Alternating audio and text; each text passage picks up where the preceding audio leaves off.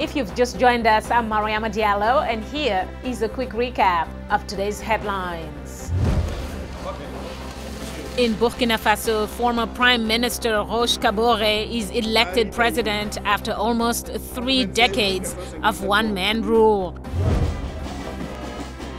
Chinese president arrives on a state visit in Zimbabwe. The focus will be to develop agreements on economics and infrastructure.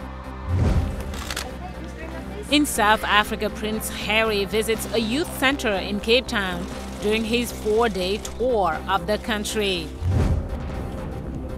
Finally, refugees from Yemen seek shelter in Djibouti as conflict increases in their home country. That's all for today. Thanks for watching. We'll see you next time.